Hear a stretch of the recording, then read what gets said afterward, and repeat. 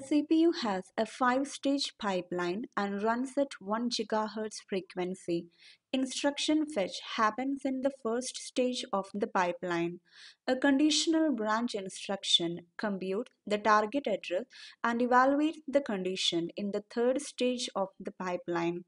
The processor stops fetching new instructions following a conditional branch until the branch outcome is known.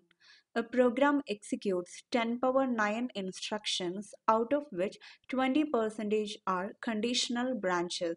If each instruction takes one cycle to complete on average, the total execution time of the program is. We need to find out the execution time of the program. The clock frequency is given, hence clock time period can be found out. Frequency is the inverse of time period. So the time period is 1 by 10 power 9, which is 10 power minus 9 seconds. We need to find out the total execution time of a program containing some branch instructions. There are 10 power 9 instructions, out of which 20% are conditional branches. 20% of these instructions are branches and all are conditional branches. It means remaining 80% are non-branch instructions. If each instruction takes one cycle to complete on average, once the pipe is filled, each instruction takes one cycle to complete on average. It means all the 10 power 9 instructions take one clock cycle, but because of these conditional branches, some of the instructions take some extra cycle to complete.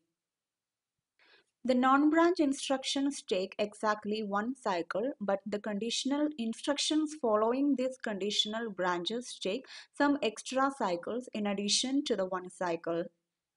And how many extra cycles will be taken? Here we are having a 5-stage pipeline, and given that the conditional branch instruction computes the target address and evaluates the condition in the third stage of the pipeline.